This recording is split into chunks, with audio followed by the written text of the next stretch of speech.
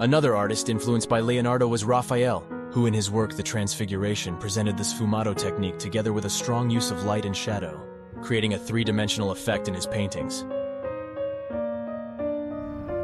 Leonardo's work also had a great influence on Renaissance painting as a whole.